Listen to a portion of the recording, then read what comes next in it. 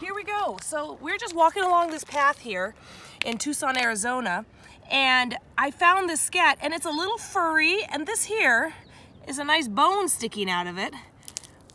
I'll break it apart here so you can see the nice, I mean, it is pretty much decomposed except for all fur, because animals cannot digest fur and they cannot digest some major bones. So this bone here was probably part of the ribs or the shoulder, something that they just could not digest, so they just pooped it out.